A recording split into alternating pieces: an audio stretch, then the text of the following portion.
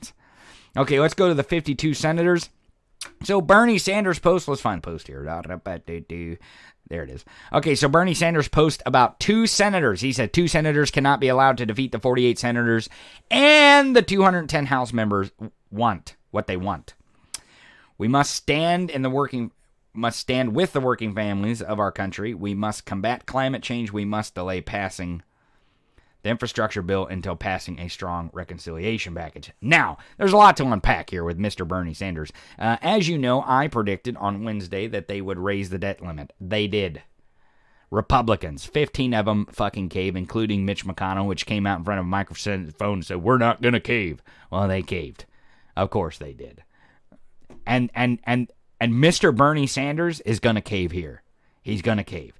The 210 members in the House, the few progressives in the House that have this stance that we must delay passing the infrastructure bill until we pass a strong reconciliation bill. So until now he's giving away the game here in this tweet.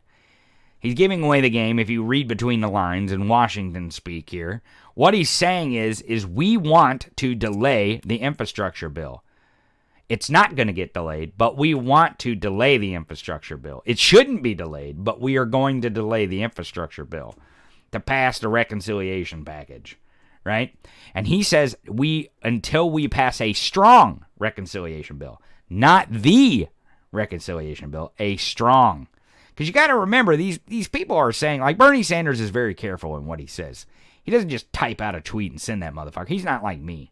I send out a ton of tweets that have fucking misspellings in them. They're missing words. They look like shit sometimes.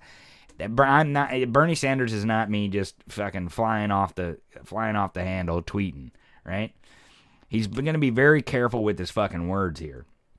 Very fucking careful. And what Bernie Sanders is saying is there's going to be a compromise on the reconciliation bill, and he is going to vote for it. That's what he's saying. And what he's saying is when we find out what the 2 senators want to compromise, when we find that out, when we figure that out, what those 2 senators are going to compromise on the reconciliation bill, then we'll vote.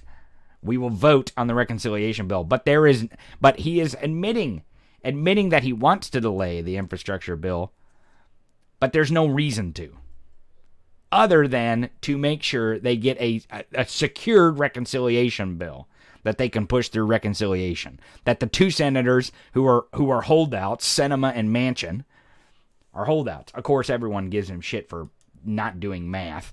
They say, let's see here. Let's see.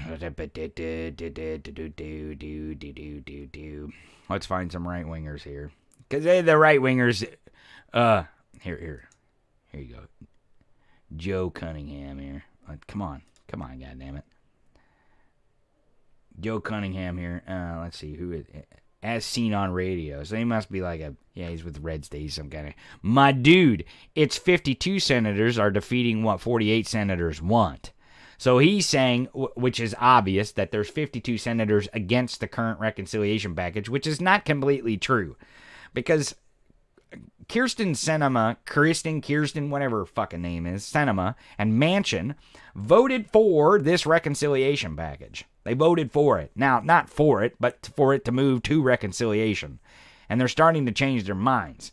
The reason why they're starting to change their minds is because progressives are digging in their heels on the $3.5 trillion. And that's where this thing's going to fall. Because yesterday, Joe Manchin sent a signal to Joe Biden and Nancy Pelosi and Chuck Schumer that, hey, I'm willing to negotiate here. The Hyde Amendment needs to be in, which is fucking pointless. But it's all theatrics. Because it's a law. You can't fucking use federal dollars to pay for abortions, which is dumb, but that's the fucking law. So the Hyde Amendment doesn't matter. That's all fucking theatrics. That's all bullshit. That's just so Republicans can say, well, it was an anti-abortion bill. That's it. We made sure that federal money did not pay for abortions in that bill, which it's already a thing. So that's why they do that. So what Joe Manchin's trying to do is cover his ass in West Virginia. That's all he's trying to do. Kristen Sinema's just acting like a moron, and the reason why Kristen, whatever fucking name, is acting like a fucking moron is because she can get primaried in Arizona, and she will lose her seat. And the most obvious evidence is Mark Kelly won in Arizona, and Joe Biden won in Arizona. And it's not because Arizona is blue, it's because Arizona doesn't have its head up Trump's ass. Okay? They don't necessarily like Trumpism there. It's not a popular thing in Arizona. Trumpism is not a popular thing. The majority of people don't want it. They don't want that fucking bullshit. They don't want it there. That's why they're so fucking sick and tired of these Trumpers continuing this audit bullshit out there. They're fucking sick of it. Even the Republicans there are fucking sick of Trumpism. So Kyrsten Sinema is on the chopping block here in Arizona. So she's just trying to make a power play. It has nothing to do with politics to her. She clearly does not understand how this is going to work. She's going to vote for this bill, and so is Joe Manchin. He's going to vote for the bill. My guess is, and here's my prediction. I told you I'd make a prediction on this earlier. My guess is this bill ends up being between $2 and $2.5 trillion, the reconciliation package. The infrastructure package stays exactly the same. It's not going to change. They're not going to have to change the infrastructure package just because the infrastructure package is all but passed. The only thing that's going to change and has to change at this point is the reconciliation package. That's it. And they're going to throw in things. Kyrsten Sinema is going to bend on this because she is now in a position where she can't dictate anything. And the reason why is because she's just holding it up just to hold it up at this point, which is not a thing that is going to work in the long run. It's not going to work eventually. There's already a super PAC in Arizona that's gearing up to raise money to fucking primary her ass. Oh, but it do. So, they're giving Bernie Sanders here shit on the 2 senators things, that 52 senators is more than 48 senators. Yeah, but it's 48 to 48, and they're working on the 2 to where that negotiation is going to fall on the money. It's going to be the amount. The amount is going to be the thing. Now, why Joe Manchin and Sinema think it's better to try to go out and sell a $2 trillion package to their constituents in re-election than a $3.5 trillion package, I have no idea. I think it's a really fucking boneheaded thing. It's really stupid. They're playing short-term politics here. The long-term politics would tell you, hey, we got all this money for investment in West Virginia. We got all this money in investment in Arizona. And the higher that reconciliation package is, the more money they can claim went to West Virginia and went to Arizona. And give some evidence for it. And the people will see it. Because these infrastructure packages, the roads and bridge package, the traditional infrastructure package, is going to be fantastic for the American people. And the reason why is because we'll have some decent... I mean, I don't know if you guys have driven on the highways, but holy fuck, they're not that great. They're just not, especially in these red states. And because they're run by Republicans. Now, you look at the reconciliation package, and that has human infrastructure in it. Not only does it have healthcare, education, childcare, it's got high-speed internet. I mean, there's a lot of components to that reconciliation package that is going to help Americans. But it's not going to be $3.5 trillion. It's not. It's probably going to be between $2 and $2.5 trillion.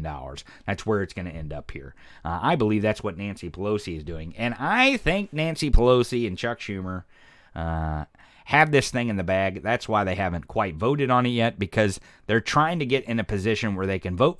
It goes to Biden's desk. It goes to reconciliation process. It goes to Biden's desk. It's done. It's done. They don't want to vote and have it turned down and have to re-vote. They don't want to have Manchin and Sinema re-vote on this thing. And nor do Sinema and Manchin want to have to vote more than once on this thing. They want to vote once, get it over with, and get it through. Now, as far as the progressives in the Senate and the House, they're making it virtually impossible for anyone to negotiate.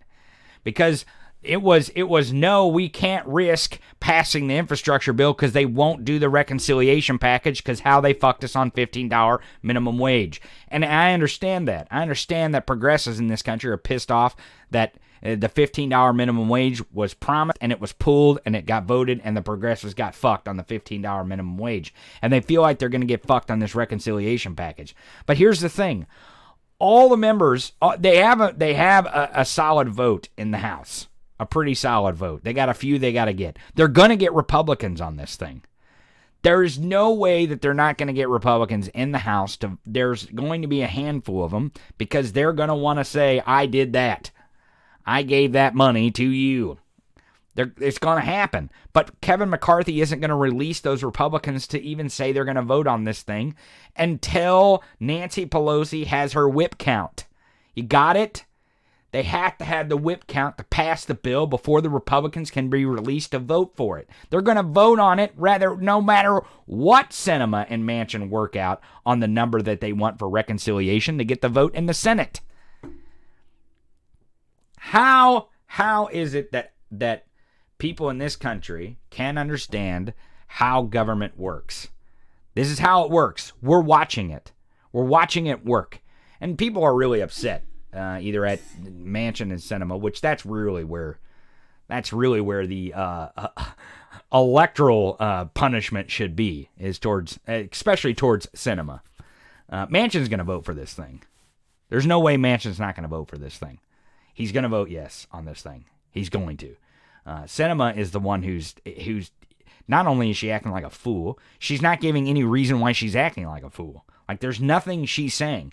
I mean, at least Joe Manchin is actually negotiating, even in the public in front of her microphone at press gaggles. He's talking about height amendments and the amount that he's willing to settle for.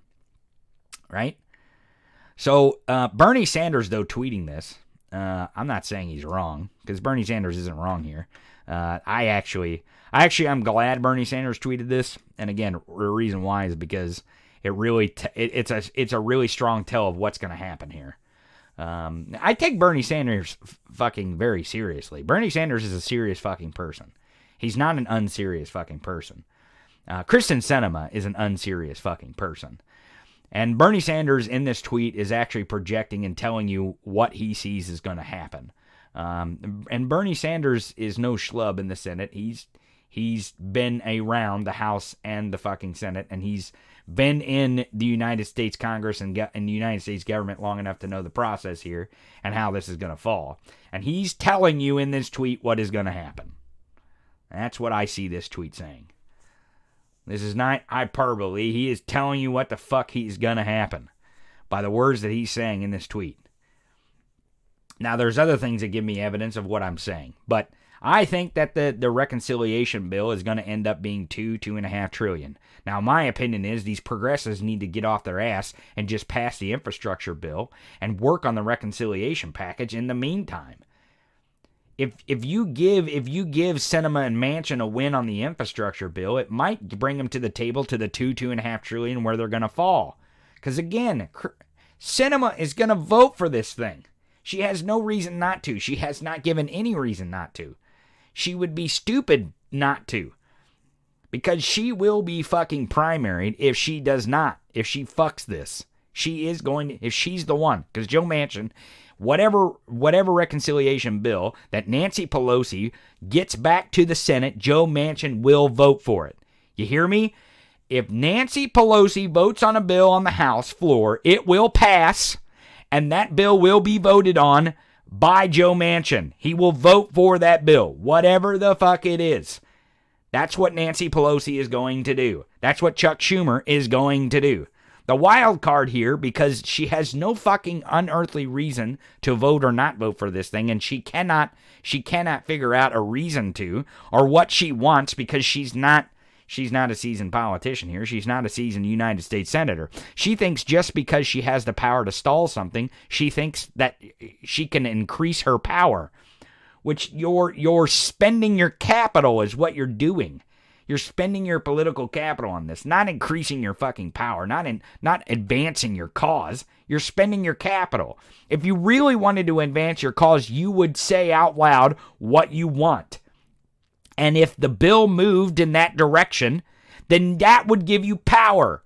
That would prove that you have power over the other senators. That would prove that you have power over the other lawmakers if the bill moved in the direction you wanted it to. But there's no direction to move in.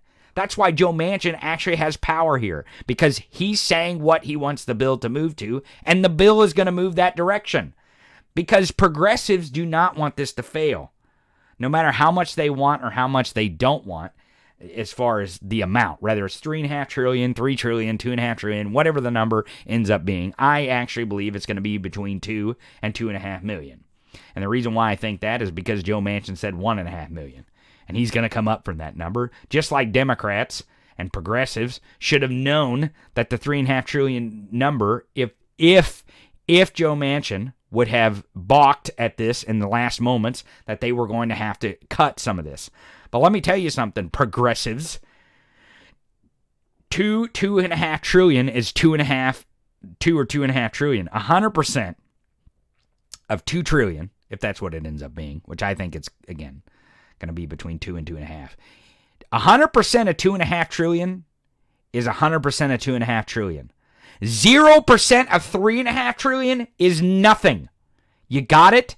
That's the one reason why people are frustrated with you dumb fucking progressives in this country, is because you keep projecting an all or nothing policy. And that is not what the American people want. With the guy here on the screen, Bernie Sanders, they voted against the all or nothing strategy. Now, he is not tweeting an all or nothing strategy here. That's not what he's saying. Sort of. Now, he's projecting all or nothing when he says we must delay passing the infrastructure bill, right? Until we pass a strong reconciliation bill. But he's signaling here, hey, we need to change the reconciliation bill to get it in a situation where we can vote for both of these. He's trying to have it both ways. And they're knocking him on the 2 senators thing. But the real knock here is that the American people did not vote for all or nothing strategy. They nominated Joe Biden, who was the opposite in the primary of the all or nothing strategy, the policy strategy. That's why they voted for Joe Biden. I don't think everyone loved Joe Biden in the Democratic primary or the general election. But Joe Biden had a message of, let's get some things done. Even if we don't get everything we want, let's get it done anyways. That was his message. Build back better, not build back the way we want it 100%. Why can't you fucks understand this? And I'm with progressives. I think progressives play an important role to pull the policy to the left. But once you pull the policy to the left, you've done your fucking job. You've done your job on policy. You don't get to get 100% of what you want. That's why Joe Manchin is going to vote for this bill. Because Joe Manchin isn't going to get everything he wants. He knows that. He knows that. Now, Sinema is an idiot. She has no clue. She doesn't even know what she wants here. That's why if she doesn't get into a correct policy shape here, she's not going to be the senator of Arizona after her next election. She will probably be primaried. And that primary candidate will fucking win that race. More than likely. Because it doesn't have to be a progressive to beat Sinema. It doesn't have to be a progressive. It doesn't have to be a liberal. It can be a moderate beat Sinema. Just by saying in the Democratic primary, hey, I'll actually do the things that you vote for me to do. I won't pretend and then not go do those things. That's all it'll. And a record of that case to demolish her in a primary. And if she doesn't realize that at this point, she better get on the ball. And her staff better be yelling and screaming to her ear if they want jobs in Washington after the election in 2024. Because she's got a while to go here. Anywho's. So, I see the reconciliation package coming in at about $2.5 trillion. I think it could be done over the weekend. I doubt it. I think it'll be sometime early next week is when they'll come up with it. But I think it's going to come in at about $2.5 trillion. That's where it's going to come in at. You're going to have Sinema and Manchin vote for it.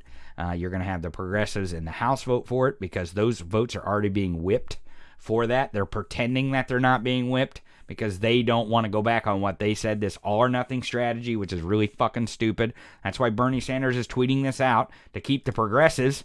Again, he's tweeting this out when he says we must delay passing until.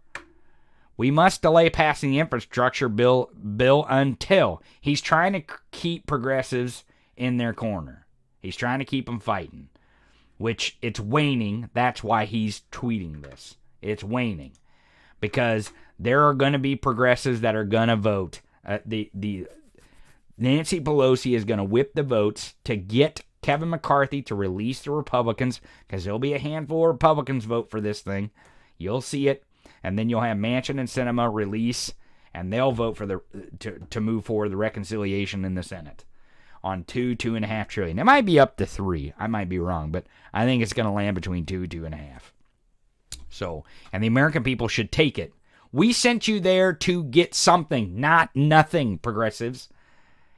And Sinema and Manchin, we sent you there to get something for the American people. It's been a long goddamn time since the American people have gotten anything.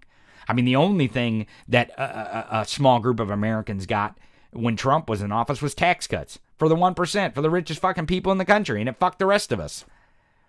It's been a long goddamn time coming that we need to get something. So, that's the 52 senator thing, because it has to do with the infrastructure bill.